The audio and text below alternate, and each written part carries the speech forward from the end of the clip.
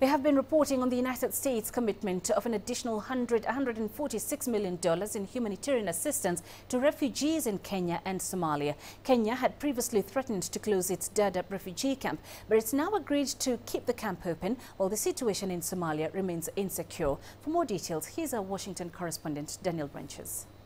So, $146 million in additional US commitments during Kerry's trip.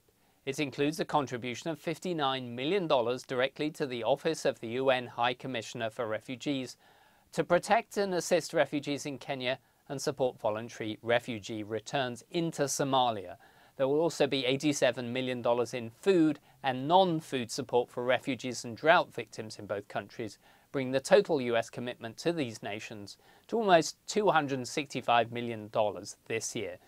It will help improve conditions across Somalia in hard-to-reach areas like south-central Somalia and will be implemented using a number of humanitarian organizations providing shelter, clean water, hygiene, health, nutrition and livelihood programs for returnees, which is also part of a longer-term project to try to improve conditions on the ground, both security and humanitarian in Somalia.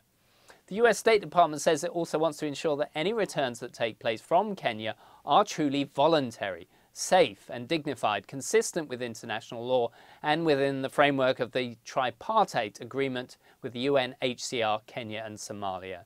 Kenya is committed to keeping the Dadaab camp open until the security situation in Somalia is resolved. In addition, Kenya has agreed to support, or even some reports say, co-chair a meeting with President Obama to help refugees worldwide during the UN General Assembly next month, designed to elicit more funding, garner political support and urge new hosting nations to come forward to deal with emergencies.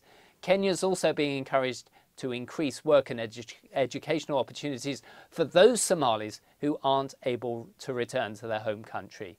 Daniel Branches, CCTV, Washington.